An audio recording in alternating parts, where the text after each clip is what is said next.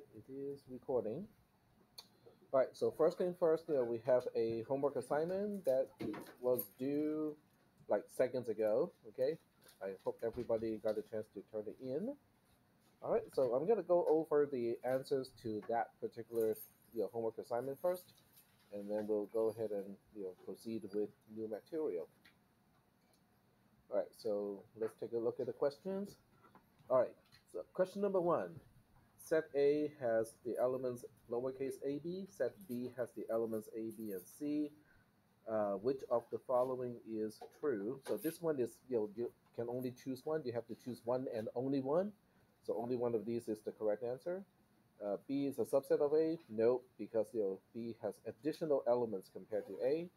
B is an element of A. Nope. A is an element of B. Nope. A is a subset of B. That is the correct answer. Any questions about this one? Nope. All right, moving on. Question number two. Given that A union B has the elements lowercase a, b, c, d, e, and A minus B, or the difference between A and B is C, E, which of the following combinations of definitions of A and B satisfy this constraint? So each line or each item is a potential option, and you have to give me all the ones that will meet the requirement. So what we are really looking for is, if you look at all the elements between A and B, we have everything, which is A, B, C, D, E. But we also want C and E to be only in A but not in B. Okay, so that is actually a stronger constraint than the first one. So when you look at the first one, I think they all meet the requirement. Okay, so it is up to A minus B equals to CE that makes makes it different. Now note that this is equal to, it is not a subset of, so that means we are looking at exactly just C and E in A but not in B. So this cannot be the correct answer, because in this case A minus B would have been A, B, C, D, E. This is a correct answer because A has CE but B does not. Okay, so we'll pick this one as one of the correct answers. This one is also a correct answer because C and E are just in A but not in B. Yes. Sorry, I wanted to ask, how is that a union? I understand the operator, the second part of it. I understand that it's in A but not in B. Mm-hmm. But how are those connected in any way? How is A union? So both of these are constraints. I need this condition to be true. I also need this condition to be true, which means between A and B, I have to be able to find an exclusively A, B, C, D, and E. That's the union. But we also need the additional constraint that C and E as elements can only be found in A but not in B. So there are two constraints of I'm mostly concerned with the union operator. So it doesn't necessitate that there's one that is also in the other. That would be our intersection operator. That would be intersection. A union B means for each element in the result, it has to be found in A or B. But it's not an either or, so it can be found in both, or it can be found in just one of them. Yep, because it's a regular or and not an exclusive or. So that means you can find as long as you can find A lowercase a in A or B as sets, then you're good. Yep. So this is not a good answer because in this case A minus B would have been an empty set. This is also not a good because A minus B also would have been an empty set. This one is also not good because A minus B would have been an empty set. This one is good. Okay, surprisingly, this one is good because C and E are both only found in A but not in B. And this one is not good because A minus B would have been ABD, which is not what we're looking for. So are we good with this one? All right. So moving on to number 3. Choose the correct answer.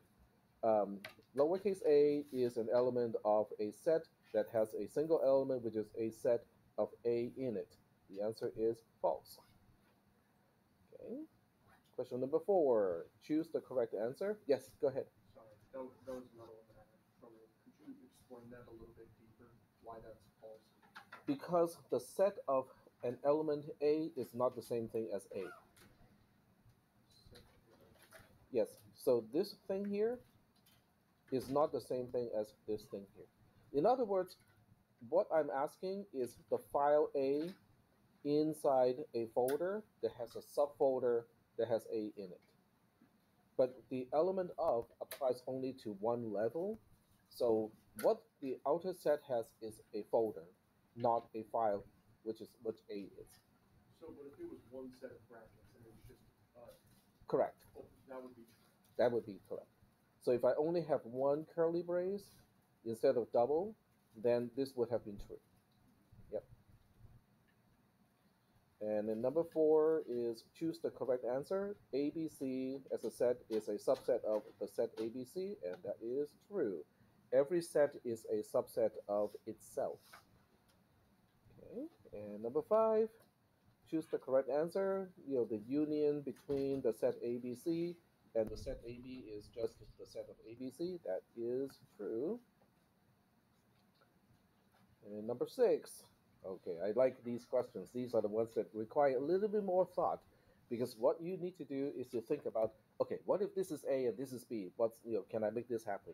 So the question is asking, what is the value of the following expression, regardless of the content of A and B? In other words, you know, is it always true, which is this answer here? Is it always false, which is this answer here?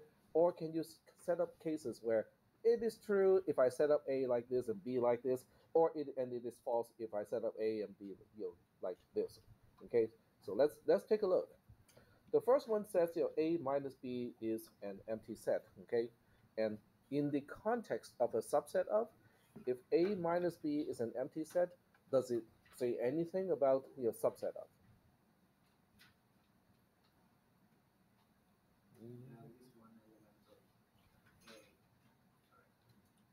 So the definition of A minus, yes, go ahead. Well, I was going to say that it would imply that everything is in A that is in B, or backwards. It means everything in A.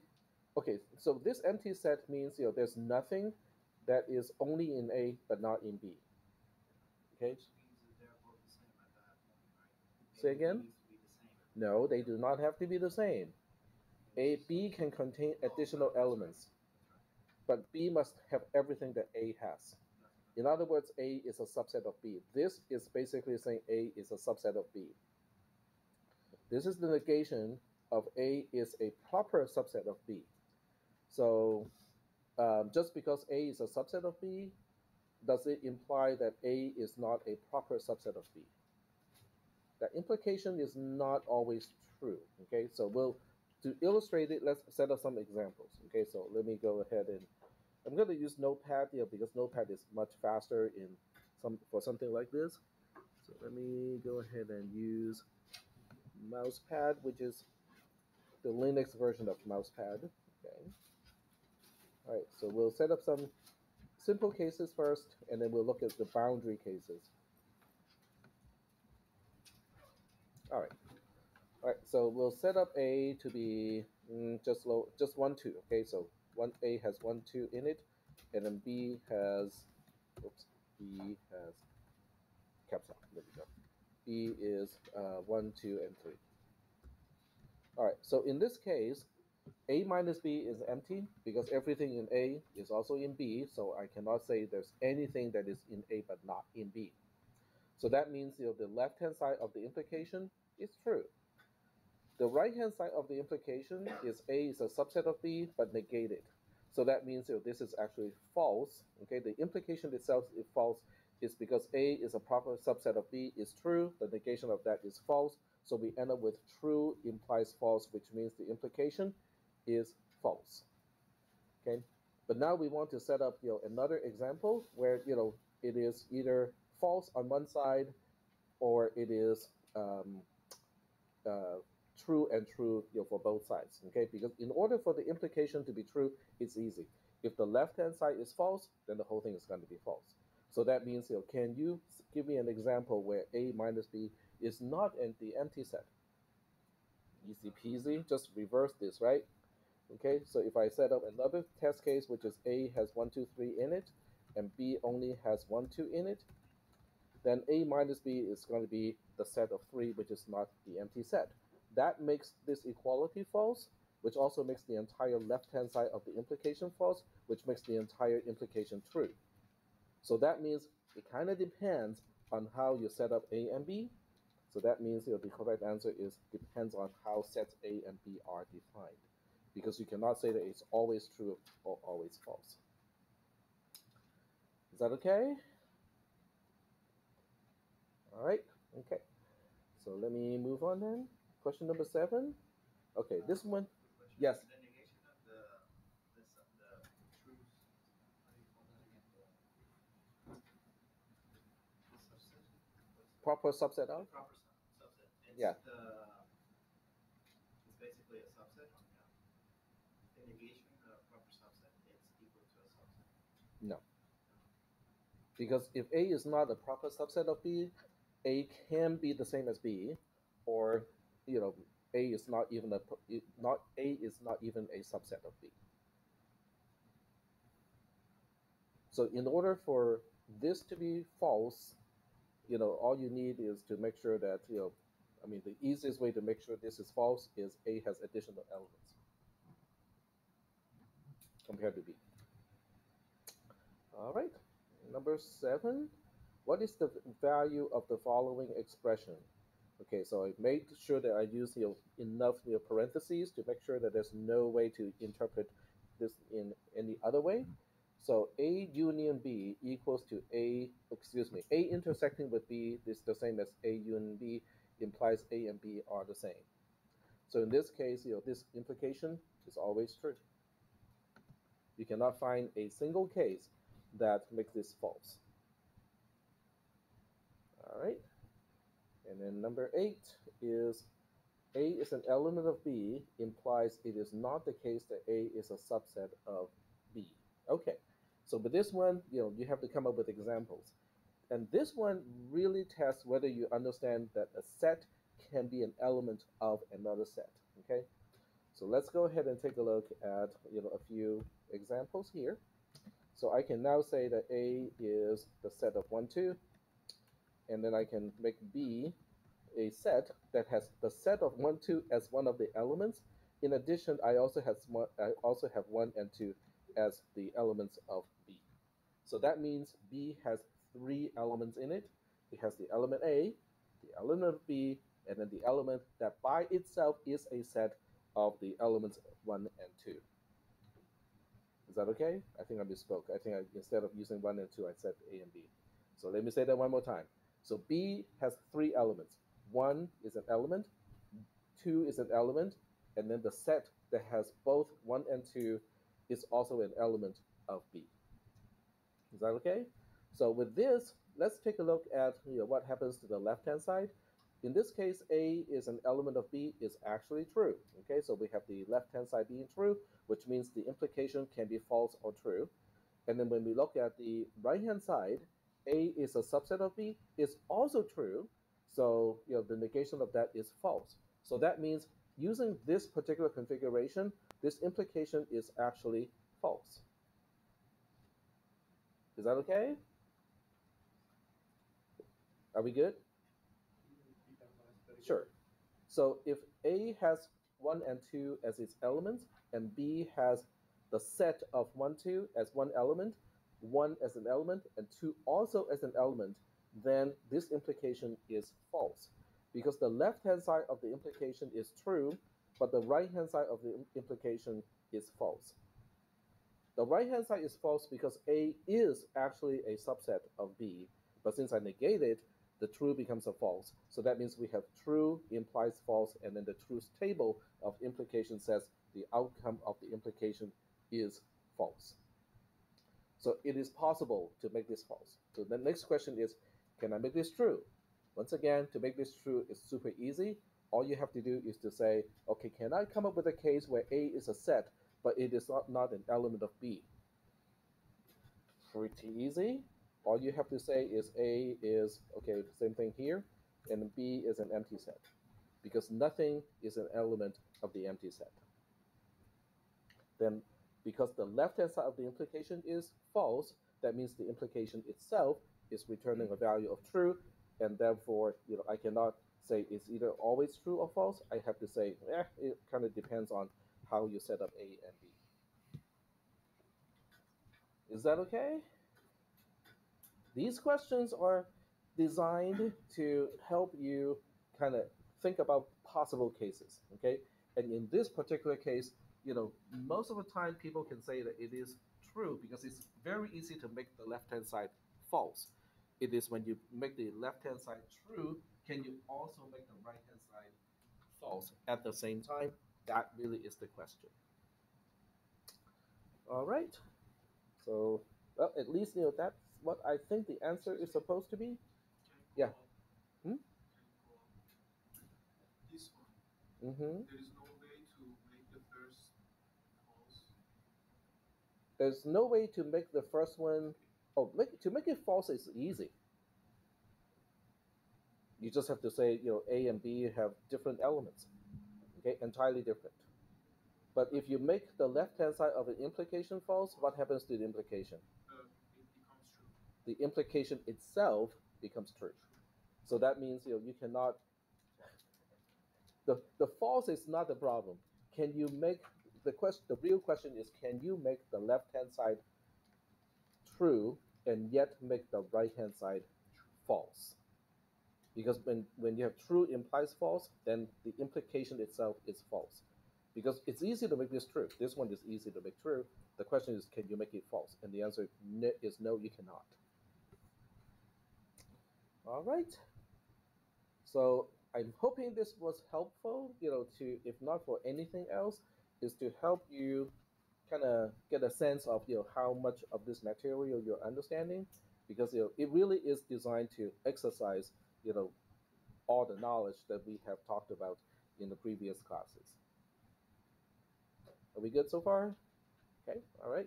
So the homework assignment really do not count for a whole lot of points, because all the homework assignments added up is only 20%. So that means that if you get something wrong here, it is not a big deal when it comes to your final grade, especially your letter grade, because the letter grade are what 12.5% to get a D, and then 37.5% to get a C, and so on. So in the grand scheme of things, missing a few questions in the quiz is not a bad thing. In fact, it is a good thing. So you go like, Tech, how can that possibly be a good thing? Because it is really low stake right now, and it exercises kind of all the tricky cases. And if you spot if you got some of these answers wrong, that means your understanding of some of these concepts may need some refinement, right? So you do the refinement. So by the time we get to actually exam one, then you would get everything down correctly. Okay, so it's a good thing that you spot some misunderstanding because of the homework assignment, because then it gives you a chance to go like, okay, I'm not quite understanding this correctly. What is the correct way to understand this concept? Yep. Would you be able to put like exam level questions into some of these quizzes, so then we can get a gauge of what we're more appropriately going to be looking at for the exams? Sure. In fact, I'll do even better. I will actually give you the entire exam one from last semester. I have no idea what exam one is going to look like this semester, but I can give you the old one. So I can say, this is exam one from spring 2024. See attached, which is usually the worst way to send an email. All right, so now I need to go to that folder.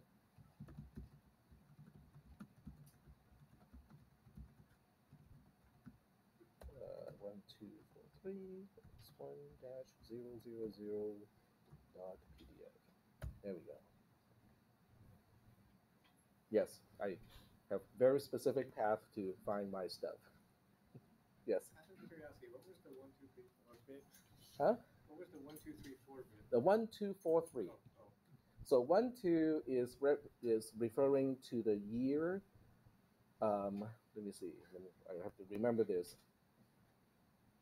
No, 1 2 4. Okay. So the first three digits, 1 2 4, is what you add to 1900 to get to the current year. And then the 3 is the semester. So 3 represents the spring semester. 9 is for the fall semester. If I were to teach this class in the summer, it would have been a 6.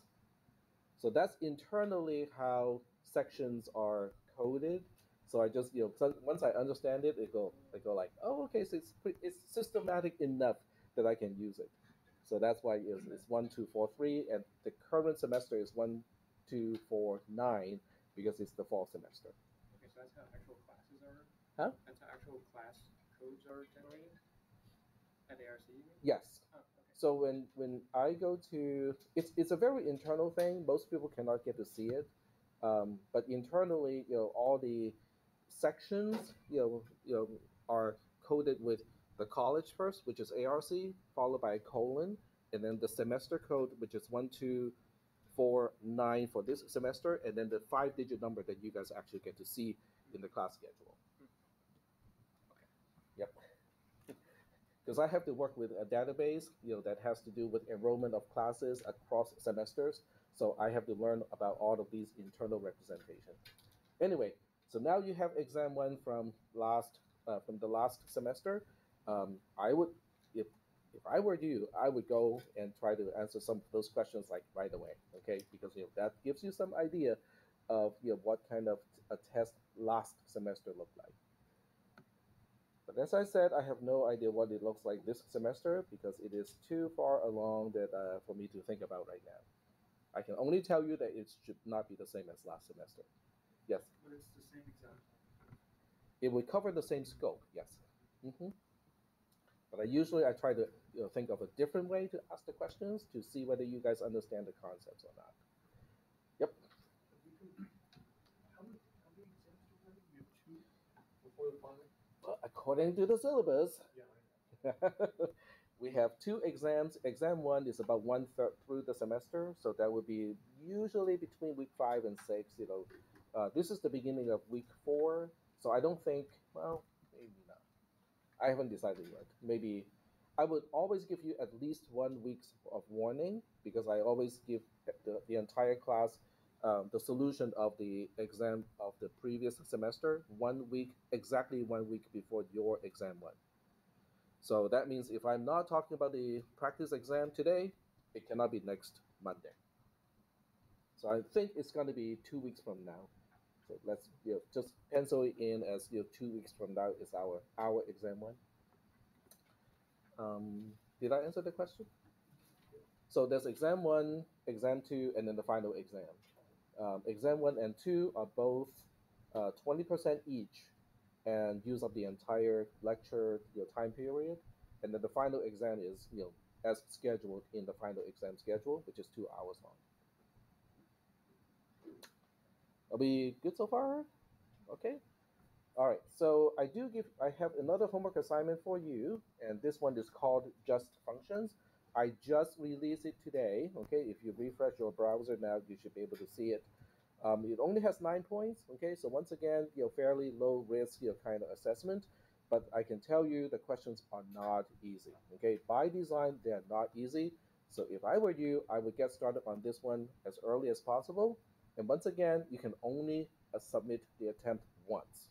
So open it, read all the questions, think about all the questions, read the material, um, and then make sure you click submit before next week on Monday before 3 p.m. Okay, so the due date structure is the same as the first homework assignment. And this one only asks about what makes a set of 2 tuples, a function. So that material we have already covered. Okay, whatever we talk about today is specific to injection, surjection, and bijection. So that's all new material that does not relate to your homework assignment. Are we okay so far? Also said they also test is basically open book, right? We just bring our own material Hmm? and use it throughout the exam. So the exams are open book and open notes, but only when they are printed or handwritten on paper. But there's no limit as to how many pieces of paper. In other words, someone cannot bring in an iPad. No electronics. Yep. a calculator is allowed. I don't think it's going to be very helpful, but some people just feel safer when they have a calculator. So for those people, bring your calculator. I don't think it's going to help with this particular topic, but if people want to bring their calculator, be my guest. But no cell phones, no tablets, no notebook computers. Everything should be on paper. All right. So what we're going to do is we are now resuming our discussion of injection, surjection, and bijection. And I believe, let's see, is that the right one? Nope. This is before. Okay, this is the topic from before. And this one is even earlier. Okay, let's get rid of that. I'm just going to click it. Okay, there we go. All right. So last time we went through the exercise to kind of demonstrate this one single statement. That was what we did last time. The whole thing was captured in Joplin, or basically markdown format, and I sent that to the whole class. Is that correct? Okay. So what we'll do today is to look at this and go like, okay, is there a better way to kind of define, or I shouldn't say better, is there a different way to define injection? Okay, once we know that f is already a function, can we define injection or injective, okay, as a property of a function using a different way? The answer is yes, we can use this way to do it, okay? So let's go ahead and read this out loud first, okay? Because we want to use English to describe the concept, and then we'll go ahead and try to understand the symbols itself. So this means for every Q as an element of the codomain, this whole thing has to be true, okay? So I always read it from the outside in, okay? But you don't have to, but out reading from the outside in seems to make more sense. So once I evaluate, when I get to the evaluation of whatever is in the parentheses, I already know that I'm looking at an element Q that is from the codomain. Is that okay? Okay, so now what do we want? From reading from the outside in, this is a comparison of 1 has to be less than or equal to, and this is the cardinality, which means I'm counting the number of elements in the set that is surrounded by the vertical bars. Are we doing okay so far? Okay. What is the set? Well, the set is described by the format of each element. So every element must have this, must be a two tuple for sure. Okay. And then the second item of the two tuple has to be Q, which we already know has to be an element of the codomain. The first element can be anything. Okay. Well, not quite, because PQ together as a two tuple has to be an element of f, which is the function that we're trying to evaluate. Because what we're really trying to do is to say, is function f injective or not? F has to be a function to begin with, otherwise it makes no sense to determine whether it is injective or not. Are we doing okay so far with this? Okay. So now the question is, how do we do this? Okay. So first of all, an example. In this case, if f is, okay, so, okay, I'm not going to read this part here. I will let you guys try to think of how to read what the mouse cursor is pointing to. What is that saying? If I say this whole thing is true, okay, what is it saying? It says that f is a function where the domain is the set of AB, and then the codomain is the set of 1, 2, 3. Okay, very good. But does it say how A is mapped to the codomain and how B is mapped to the codomain? Nope. It doesn't say anything about the mapping. It simply states that it is a function, which is what we talked about in the previous class. And we also know that the domain is AB and the codomain is 1, 2, and 3. Is that okay? All right. So given that is the case, is A2 as a two tuple, A1 as a two tuple, is how do we evaluate this? The answer is right here. This is not even a function, so I'm not even going to bother with telling you whether it is an injection or not. So let's look at the second one. The second one has A and B both mapping to 1, so it is not an injection.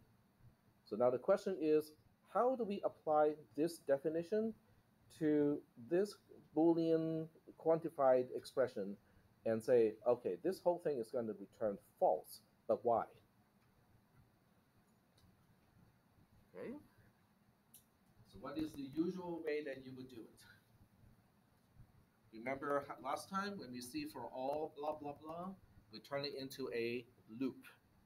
Okay, we turn it into a loop where for each iteration it evaluates a single element of, in this case, the codomain y. Is that okay? How many elements do we have in the codomain? We got three. Okay, so we have 1, 2, and 3. So we'll start with 1. Okay, so if q is 1, which is definitely in the codomain, what is the set that is being specified here? In other words, I'm asking how many things, or what are the two tuples in F that map something from the domain to 1? We got two of them, right? Both of them. Because A maps to 1, B maps to 1. So the set that we specified here would consist of both of these elements. So what is the cardinality of that set? 2. Okay, very good. Is 2 less than or equal to 1? Nope. And so with a universal quantifier, which is for all, are we using a big conjunction to connect all the things that we are evaluating, or are we using a disjunction to connect all of them? A conjunction, very good. So what if one item in the conjunction is false?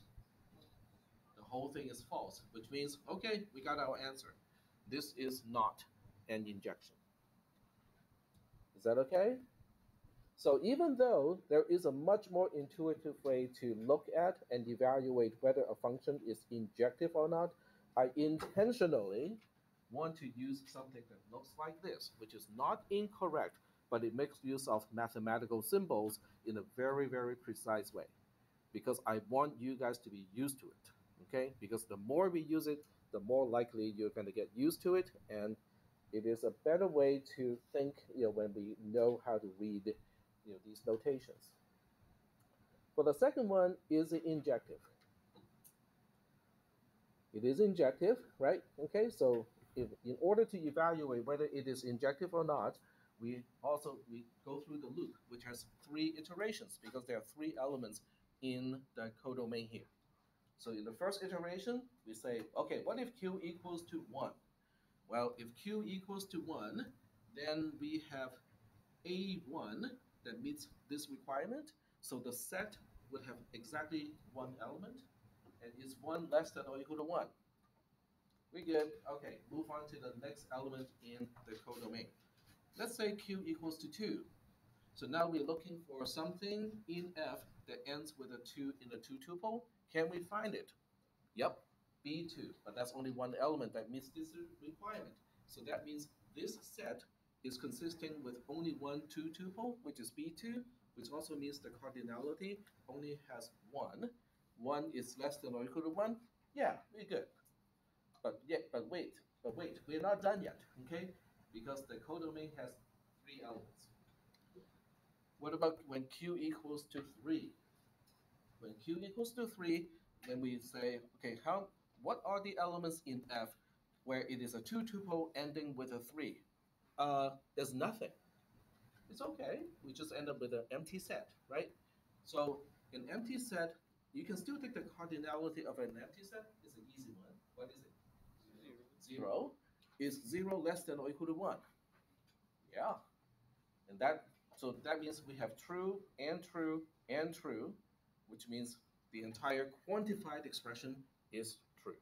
So that means the last case, which is where the mouse pointer is pointing to, is in fact an injection. It is injective. The function is injective. Are we doing okay so far with the process of how to evaluate a universally quantified expression? Yes or no? Okay. So you have to think about it using loops, okay? Because we are used to loops because of all the previous classes that you have taken. that makes it easier for you to go like, oh, okay, we just evaluate like a loop, and we're looping through every element in whatever set quantifier is using to filter the everything in the universe. So with that said, we are now moving on to surjection. So surjective function, okay, I'm going to go through the English description first, and then we'll go for the kind of obscure one. A surjective function, aka also known as a surjection, is a function where every element in the codomain is mapped to. So this statement is going to make sense to some people, but to some other people, it can sound ambiguous. Okay, so what we need to do is to look at a better way to describe this. The following statement is true for a surjection f of f is being a function, x is the domain, y is the codomain, in addition to the requirement of being a function. This part here is really redundant because if we already know that f is a function, of course, it has met all the requirements of being a function already, and whatever is specified next has to be quote unquote additional to the requirement of being a function. All right, so this is a double loop, okay? It's a double loop because, oh, right, pointing to the wrong thing. This is a double loop because for all q in y is the outer loop, and there exists p in x is the inner loop. But the problem or the complexity of this is the existential quantifier is a big OR, but the universal quantifier is a big AND. So that means we have a big AND on the outside, and then each thing that it is ANDing is a OR. Are we doing okay so far with that concept?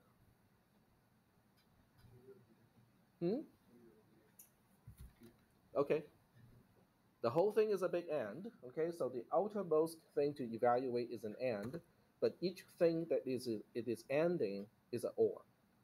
So we have blah blah blah or blah blah blah or blah blah blah, and then another blah blah blah or blah blah blah or blah blah blah. You take all of these disjunctions, and then you make a big conjunction out of it. Okay, but it's a double loop, right? So the outer loop is iterating through elements in the codomain. The inner loop is iterating things from the domain. So by the time we get to the statement to be evaluated, then we have P being an element of the domain, Q being an element in the codomain, and we're simply asking, is that true? But we only need one of them to be true, okay, for the innermost part of this. Okay, so it's time for an example. Okay, so let's go ahead and take a look at an example. And I'm going to use a mousepad for this because I can type much faster in mousepad compared to Joplin. All right, so let me move all of these out of the way, like that. And then we'll start from here. So we'll first look at an example where it is a surjection, okay? So we have X, which is the domain, defined as AB, okay? And Y, which is our codomain, defined as 1, 2, okay, for now. And then F is, okay, we'll make this a simple one, A1, B2, okay? First of all, we want to convince ourselves that f is in fact a function. Are we convinced? Okay. What does it take to be a function?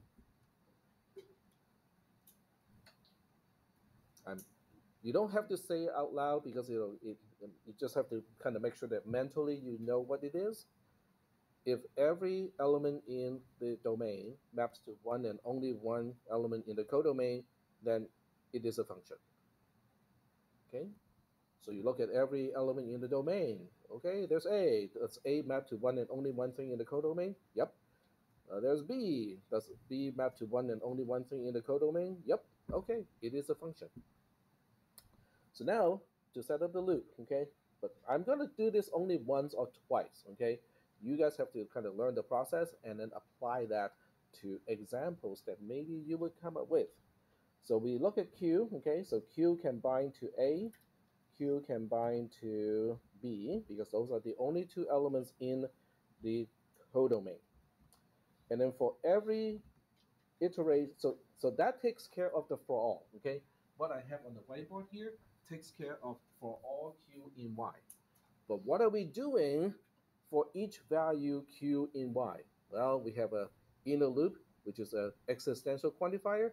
Well, at this point, I don't even care about whether it's existential or universal. I just know that we have another loop that is nested. Okay, so in the nested loop, I'm looking at every possible way that I can give p a value, which is, it has to be an element of the codomain, domain. Sorry, p has to an element of the domain. I got it all flipped, didn't I? Yeah, I did.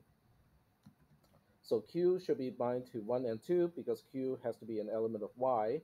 So p has to bind to a and b because, so I do apologize, I got it all flipped.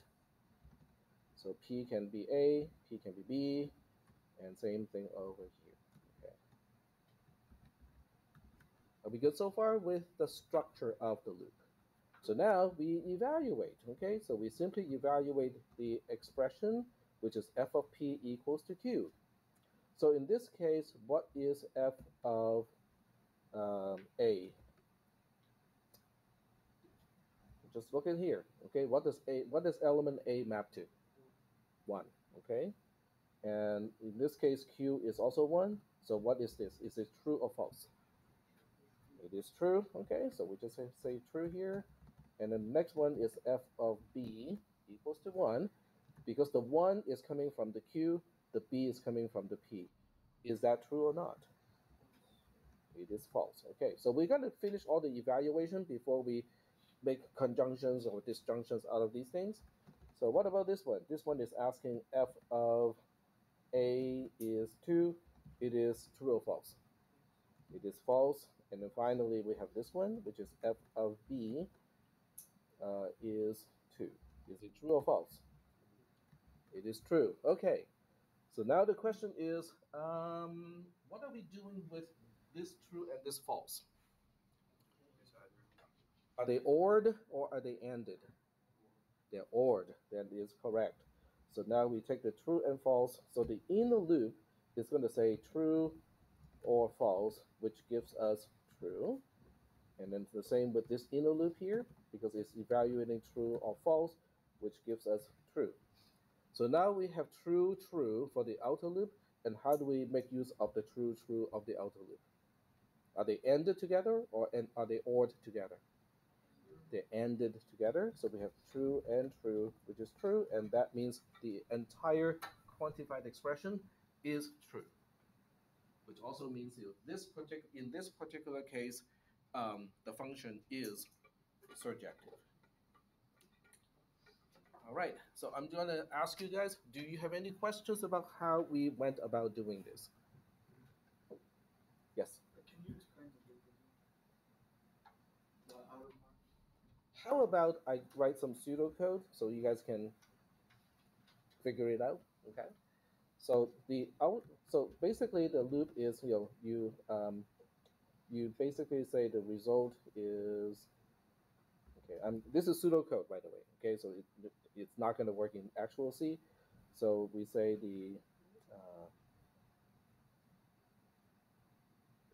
okay, we might need to define an overall scope. Okay, so we'll say R1 equals to, it's an AND, so it is true to begin with. And then we say for each q of y, do the following. So that is also a loop. Okay. And then inside this loop here, we have bool R2, which is by default false. And then we have for each p of x, do the following, which is yet another loop. And then in here, okay, we're only saying R2 is going to be R2 or, okay, f of p equals to q, q, and then we put these in parentheses. When we get out of the inner loop, then we have to say, okay, what are we going to do with the value of R2? How does that relate to R1? It says R1 becomes R1 and R2, and then R2 is the value of the entire quantified Okay. So does that help?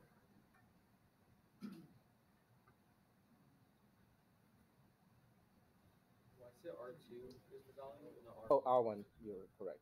Sorry about that. There we go. Does that help? Yeah, it's interesting. So there's no other way for me to express the meaning of for all and there exist. This is kind of one. This is one of the best way because it really translates that into as much of C code as possible. The only thing that you cannot do in C code is there's no loop in C that can go through all the elements in a set because a set is not a built-in type of C or even C++. You can do a set with template classes, which is okay. Uh, but there's no direct control structure that can go through every element in a set in C. So this is the closest I can get. Is that okay? So at the end of today's lecture, I can give you guys this file. So let me save it first, just in case something happens. 2024-09-16.txt. Okay, so at the end of the class, I will kind of share that with you. All right.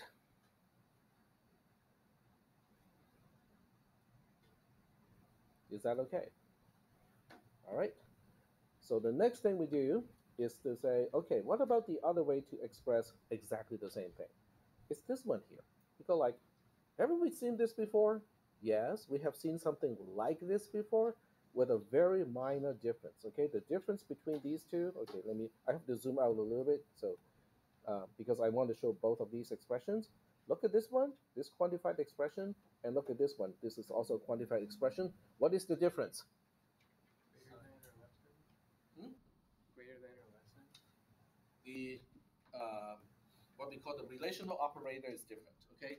Because the first one is less than or equal to. Let me point to the relational operator. It is less than or equal to.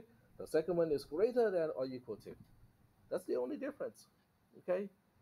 But the way we evaluate this is the same way, okay? It is the same way to evaluate it. Basically, this is asking, the second one is asking, if I count the number of elements from the domain that maps to this particular thing in the codomain, is it at least one? If the answer is yes for every element in the codomain, then the function is surjective. In other words, we have something to map to everything in the codomain. Is that okay? So I'm not going to go through the same steps as what I did with the first one. You can probably just kind of go through this because the only sorry, not that, but um, I verbally describe the process, but you can probably go through the same process and show that A1 B2 is surjective, A1 B1 is not surjective. Yes. Does that also imply that the domain has the size of the domain is equal to or greater than the size of the codomain?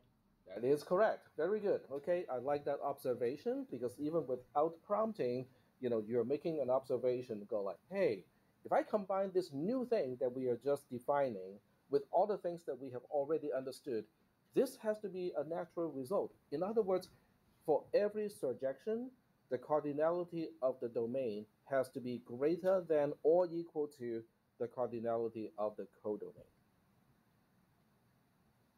Because otherwise, you're guaranteed to have at least one element in the codomain that is not mapped to. So we'll talk about what we call the pigeonhole principle later on, but that's basically what the pigeonhole principle is also trying to say. Yes? Can you repeat that the for every surjection thing again, please? Sure.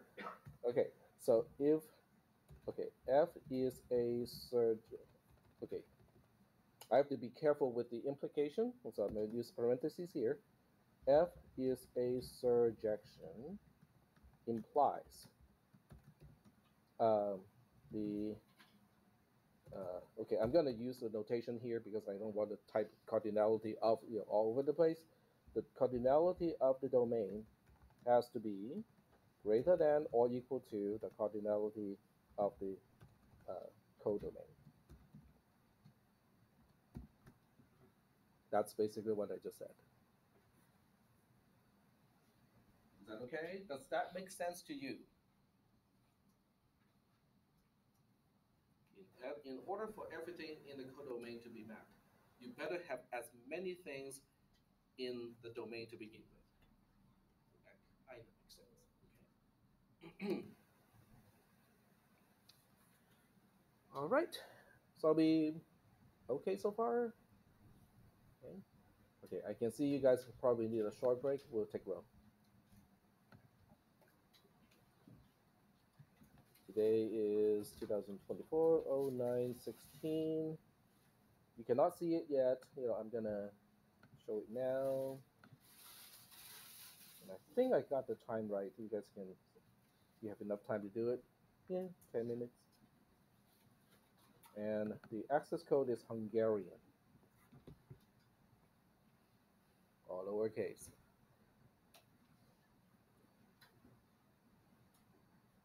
Now, obviously, I'm not Hungarian. The reason why I use the access code as Hungarian was because I was talking about sorting algorithm that particular semester. And you can go to YouTube and find Hungarian dance that explains sorting algorithms. And I'm not kidding you. If you want to understand how bubble sort works, but you feel that yeah, yeah, right? yep, yep, yep. So I think they have a bubble sort, they have selection sort. I'm not sure about the other sorting algorithm. Do they have merge sort also? Yeah, merge sort is my personal favorite. Quick sort is messy. I don't like merge sort. I mean quick sort. So does anyone need more time for the road taking activity before we go back to the heavy duty stuff that we have been talking about? Okay. Let me go back to, oh, okay, wrong thing to go back to here. All right, so now we talk about bijection. Now, once we understand injection and surjection, bijection is super easy. It simply means it's both. So let me go back to the normal zoom ratio. So a bijective function, also known as a bijection, is a function that is both injective and surjective. Now, if you recognize this as the requirement for the quantified expression that is true if and only if f is an injection, this is the quantified expression that is true if and only if function f is a surjection. So that means in order for function f to be a bijection, we just change the less than or equal to and greater than or equal to equal to, because that is the conjunction. If something is less than or equal to 1, and at the same time greater than or equal to 1, it equals 1. So you look at this and go like, but isn't that the qualification of being a function to begin with? The answer is no, because we're iterating the wrong thing, a different thing, I should say. Okay, in order for this to be qualifying a set of two tuples to be a function, this is for all p in x. Okay, but when it is for all q in y, it is meaning it is a bijection. Okay, so there's a little bit, they're a little bit different. Can you say the last name one more time? Okay, instead of saying that, how about I show you where to find that?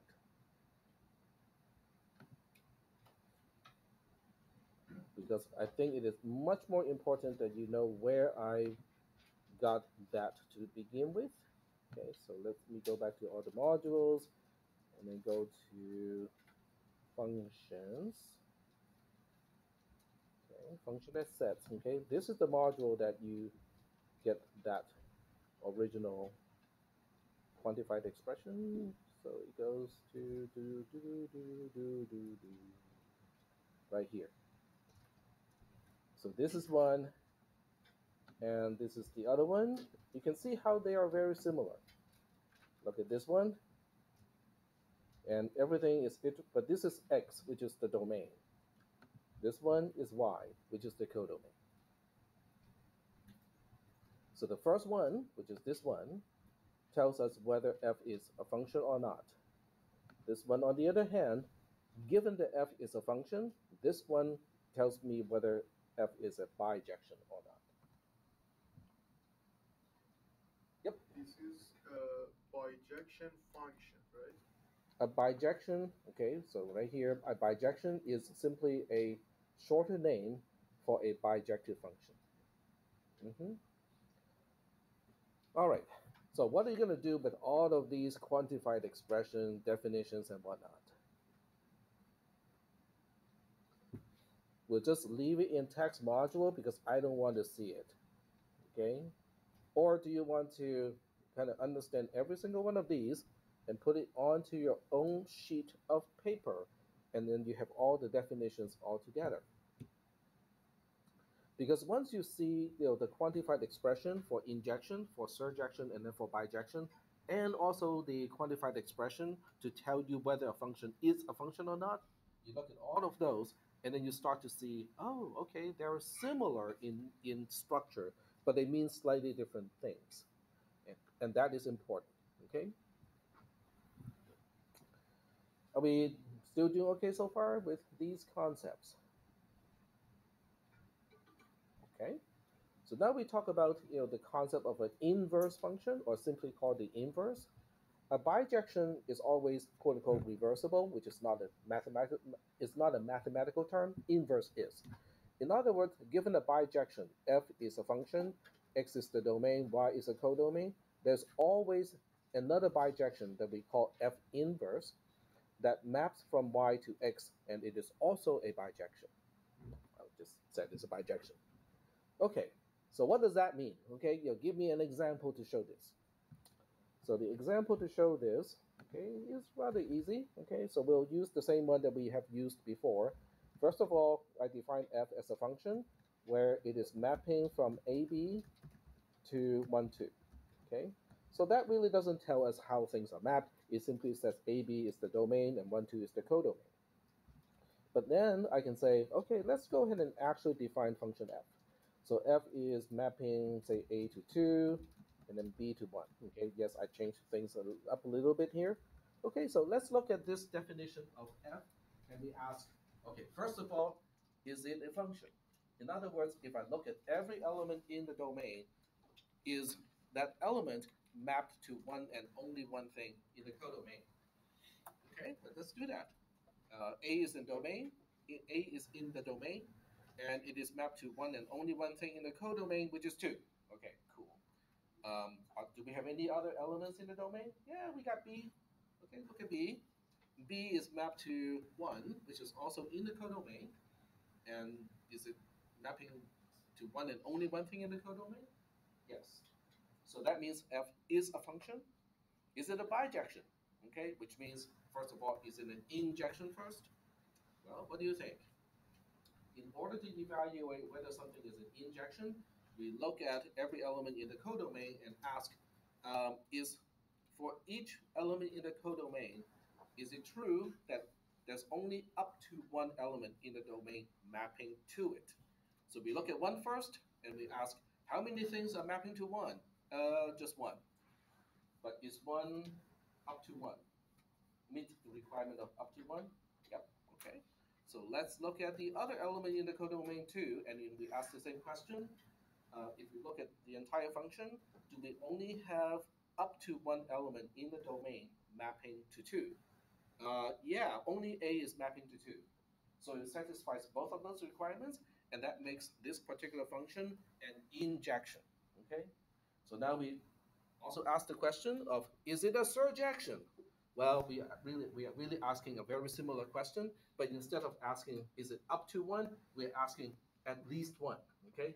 But it's the same question, okay? We go through every element in the codomain, and then we ask, okay, let's look at the codomain element 2. Okay, this time we start with 2 because there's no intrinsic ordering within a set. So we start with 2 and we ask, okay, is it true that there's up? Okay, let me go back. We look at 2 as an element in the codomain, and then we ask, is it true that there are at least one thing in the domain mapping to 2? Look at the actual function definition and go like, yeah, there's one thing mapping to 2, but that meets the requirement of at least 1, which is greater than or equal to 1, right? And then we go like, but wait, there's another element in the codomain 1. And then we ask the same question. Is it true that there are at least one thing in the domain mapping to the element 1 in the codomain? Let's see. B is the only one mapping to 1. There's only one. But does that meet the requirement of at least one? Yes, it does. So now we have just evaluated the whole thing and say that it is also surjective. So because it's injective and surjective, it is now bijective. Are we good so far? So without saying or writing down anything, I just verbally go through the same logic, the same process that we have talked about to show that this F is definitely a bijection. Yes? But can you show it by drawing it out? Like mapping the domains. I don't think we have enough time to do it, but you can certainly kind of transcribe what I said or have YouTube to do it. YouTube actually does it fairly well. But it's the same process as what we did earlier in class. So it is important that you guys can replicate the process. Okay. So now we can say, okay, we claim that there's an inverse function. I cannot really do the superscript of -1. So I'm going to say, okay, let's evaluate this function g here. G maps 2 to A, and it maps 1 to B. Okay. So first of all, if I say, is G a function that maps from 1, 2 as the domain to AB as the codomain?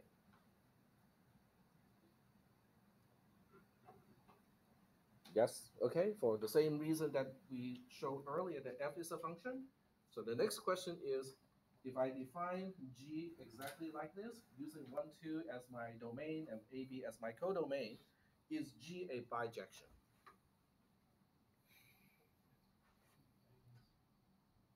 The answer is yes, it is, okay? So in this case, G is known as the inverse of F. Why is it called the inverse of F?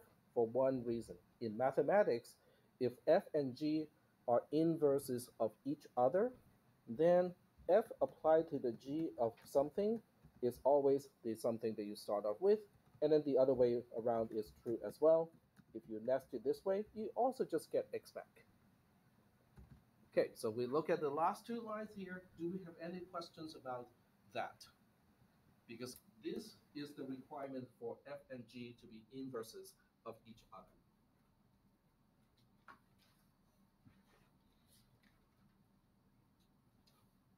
Are we doing okay so far? Okay, let me give you an example. Yes, go ahead. Yeah. I don't have. Oh, you don't have a question. Okay. So let me give you an example. Okay, so let's say F of X. Okay, this time I give you an actual concrete example. Is 2 plus X. Okay, what do you think the inverse is in this case? X minus 2. All right. Okay. Well, okay, we want to make sure it works. Okay, so we're going to nest those things in a specific way.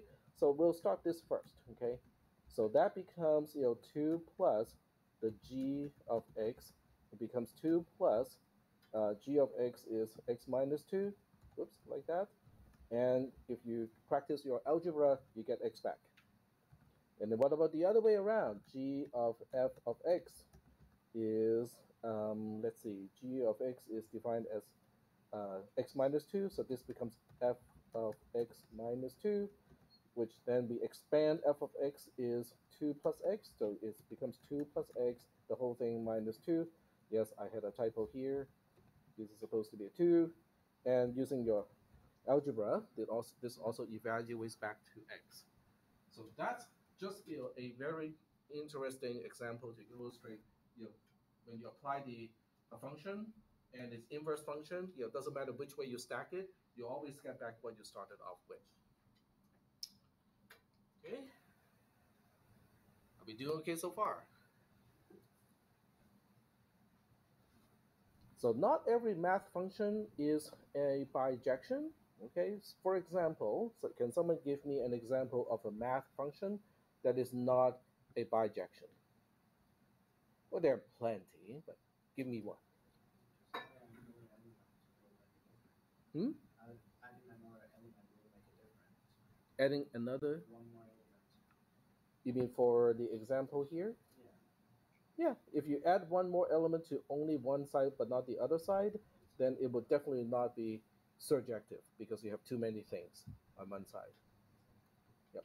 If you add one more to the codomain, then it cannot be surjective and therefore it cannot be bijective.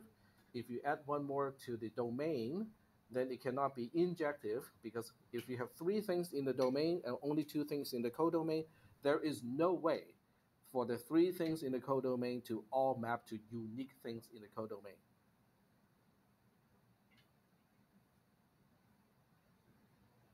Does it make sense?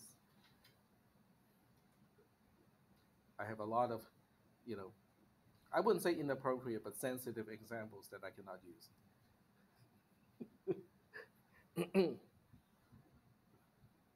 Are we still doing okay so far with these concepts? Okay, I do have to mention one thing. Okay, this is really important. The lecture, what I'm talking about right now, as well as the notes, okay, the reading material, they were never meant to be a one-pass thing.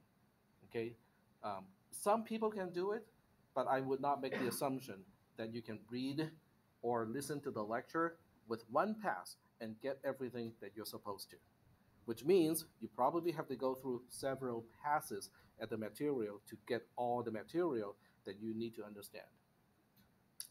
All right, so I just want to make it clear because I think there may be some assumptions because of other classes that people have taken, where they can just go for one pass and they get everything down. Okay, but for this class, okay, for every class that I teach, okay, yes, I just use the universal quantifier.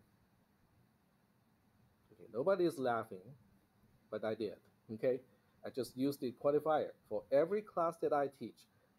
One pass is usually not enough, and that's why for every hour of lecture, because I don't want to lecture you, I want you to internalize that and lecture yourself. Okay, you guys are not laughing. This is supposed to be funny. Okay, I guess as a student you may not find it funny. Okay, for every hour of lecture, you're supposed to spend 2 hours outside of the lecture to read the material, to take your notes, to refine your notes, to go through my written material, turn it into your notes, and so on. Okay, um, does it mean that everybody need 2 hours, the 2-to-1 ratio? No, some people can probably get away with 1-to-1 or even less. Okay, but 2-to-1 is the average for an average class, and this is not an average class. Okay, this is the capstone class, which means this is the very last class that many of you will take before you transfer to a 4-year university. Is that okay?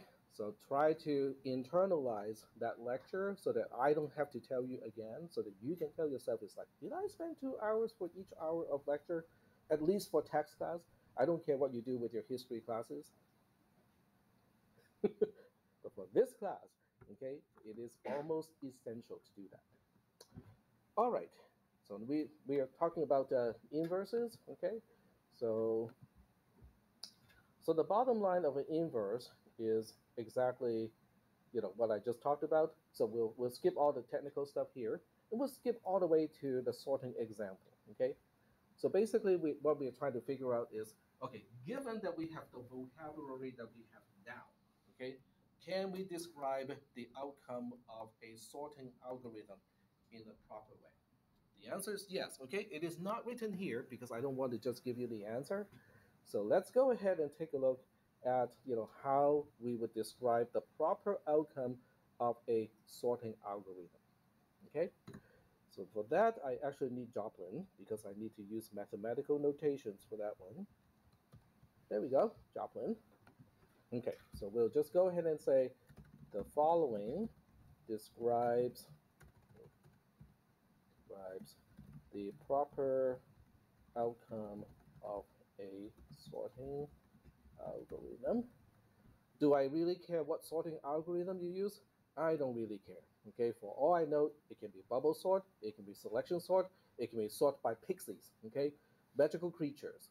Okay, all I want to describe is what how should the input relate to the output?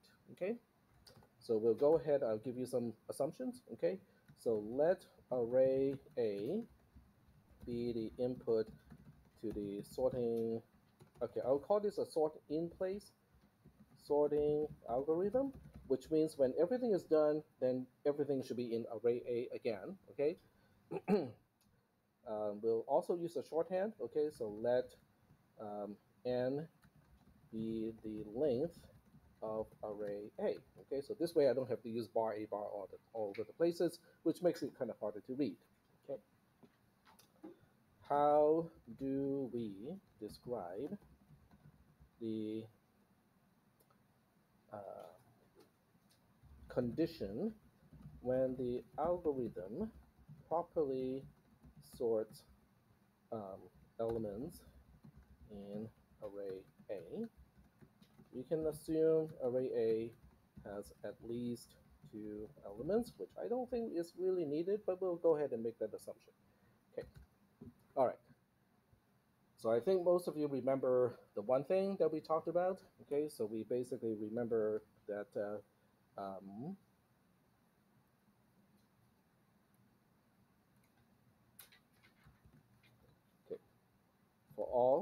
okay, for all I, and I'm going to use this notation. Okay, let me see if you guys are familiar with this notation. 0 dot dot n blah blah. Okay, so is everybody familiar with? Oh, okay, I need to use a close paren and not a one here, or we can just make it n minus one. Same thing. So is everybody comfortable with this notation, which means that all the integers starting and including 0, ending with, and also including n minus 1. It specifies an inclusive range between 0 and n minus 1. Is that notation okay? All right. So if I were to use round parentheses, it means excluding that n. Square bracket means including that n. Okay. All right, so what do we want to specify here? Okay, this is something that we talked about last time. In fact, I actually made a mistake here. It should be n minus 2. So we want a bracket I, array I of array A, element I of array A, to be less than or equal to a bracket I minus 1, which is array I minus 1, element I minus 1 of A plus I plus 1. Okay, that's my mistake too. There we go. Okay, so this is the one thing that you guys mentioned, right? Okay, somebody mentioned that, okay, once the algorithm is done sorting, we need this condition to be true. The answer is yes, okay? This is a necessary condition to describe the outcome of a sorting algorithm, but it's not the only one, because I just wrote an algorithm to initialize all the elements of A to 0, and it meets this requirement. Because the question is 0 less than or equal to 0? Yes, but that algorithm is definitely not sorting. Okay, just initialize everything in the array to 0 is not sorting the array. So now the question is, how do we describe the actual one? Okay, so now we need to add some additional stuff here. So now we have to use another assumption. Assume um, a k bracket I, or k subscript I is a bracket I before the algorithm runs. Okay, so this is really more than anything else. This is just a notation to remember, what the values were for each element in the array. It is k of I. Is that okay? So k0 is remembering what was a bracket 0. K1 is remembering what was a bracket 1 before I run the sorting algorithm. Is that okay? All right. So okay, this means k bracket 0 is the value of a bracket 0 before running whatever the algorithm is. And same thing for, k of 1 versus a bracket 1, k of 2 versus a bracket 2, and so on. I just need a way to denote, okay, what the values used to be before I run the algorithm. Okay, so it's a notational thing. It doesn't really have any meaning by themselves. Okay, so now I can now specify some additional stuff. Okay, there exists. Okay, or if you prefer, I'll use the symbols here. There exists some kind of a function. Let me see. F is fine. Okay. Okay, so we'll say there exists a function f. Okay, let me use the notation.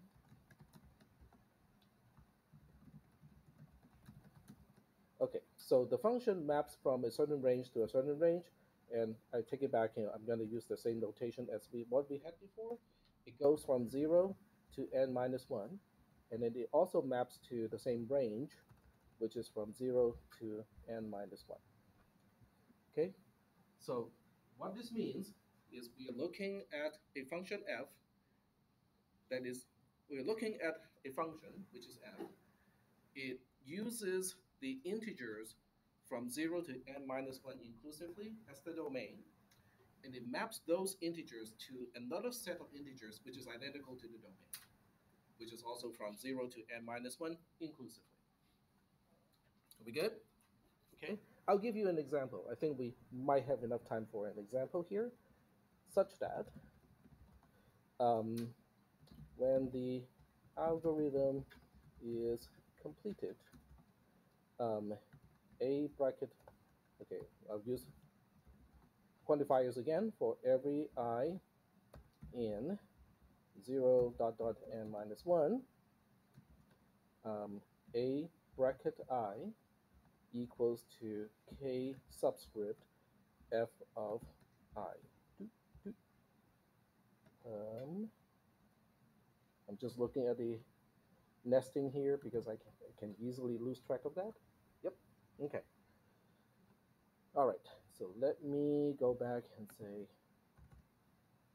and the following, okay? So this is still required, okay? But on top of that, we also need something like this, okay? Assuming k of I is denoting the original value of element I of array A, we need to find this function. Okay, so you guys go like, I have no idea what this means, okay? That's okay, we'll give you an example. So in this case, let's say, okay, so let's say example. So let's say array A, I'm just going to list the elements, one by one. So we'll say array A used to be, let's make it not sorted. Okay, so we'll have 6, 2, 5, and 1. Okay, that's not sorted. So it's a 4 tuple, which is an array. Okay, so you look at this, it is not sorted. To make it a little bit more fun, we'll have another one here. Okay, so we'll stash another one here. All right, and we want to sort the array so that it is not decreased in a non-decreasing order, which means it can be the same, but definitely not decreasing. Okay. So now the question is, we know what it looks like when it's sorted, don't we? I hope so, right? So after the algorithm, so A should be 1, 1, 2, 5, 6. So the question now is, that doesn't really answer the question of that function f, right? So function f in this case, okay, is a set of two tuples. So now we have to ask, what are we mapping to what? In other words, this is a bracket, this is k bracket, k subscript 0. Where did it go? Well, it can go back to itself. So 0 can map to 0. But then we look at the other one and we go like, this was K4, right? Because this is K0, K1, K2, K3, K4. This is K4. But K4 has to map to which position? In other words, this is 4, and what element needs to, it has to map to what? Or the reverse question is, this is the new position, which is 1. 1 has to map to 4. So basically, we have now 1 mapping to 4. What about position 2? Position 2, after sorting, is the 2 over here. and is mapping to k of 2 because k of 2 denotes the original value at uh, index 2. So 2 maps to 2 is fine. What about 3? This is K3. K3 is the 5. 5 also stays in place, so 3 maps to 3. What about 4? Okay, I think I made a mistake somewhere. Nope, I did not. This is 4. So um, position 4 after the array is sorted maps to k of 2. So that means 4 has to map to 2. Oh, maps to 1. You're correct. Maps to 1. All right. So now we look at this. Okay, this is the function. First of all, is it a bijection? Because the domain and the codomain are both 0, 1, 2, 3, 4. Because we only go up to n minus 1. Is it a function? 0 is mapped to 1 and only one thing. 1 is mapped to 1 and only one thing. Same with 2, 3, and 4. Okay, very good. Is it an injection? Which means we only map domain elements to unique elements in the codomain. Okay, 0, 4, 2, 3, 1, they're all different. So it's injection, it's injective. Is it bijective?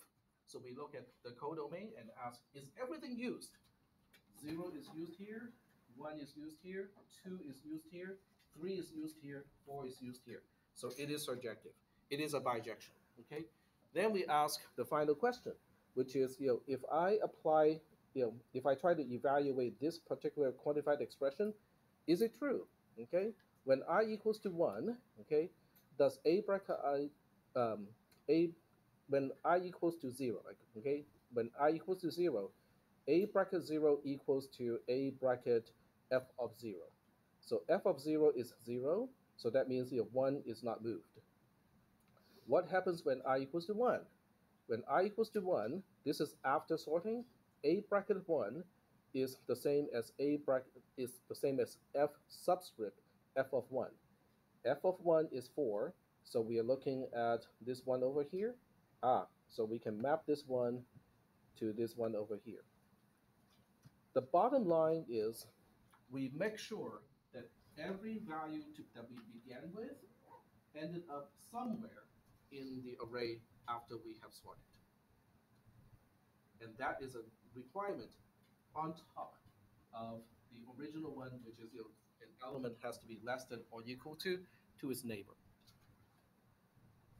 So this is one application of why bijection is actually useful, because this actually gives us the vocabulary to specify the proper outcome of a sorting algorithm.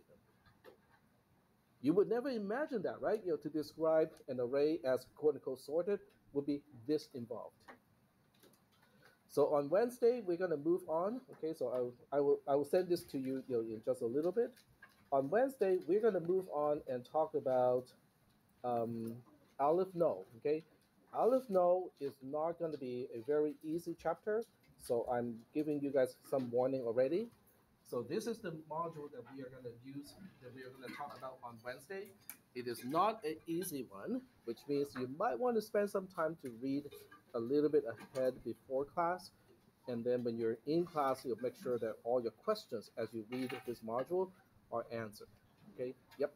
When I tried to open that module, it said 4. It says what? I got 404. You got a 404? Okay, I could have blocked the URL. You're correct. Okay. Okay, I'll fix it right away. Thank you. Thank you for letting me know.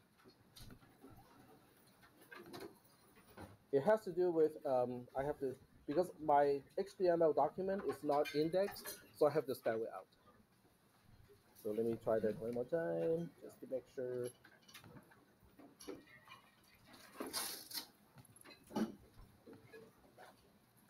Yep, so it loads this time. Thank you. I would not have caught it. All right, so I'm going to turn off the mic to answer additional questions.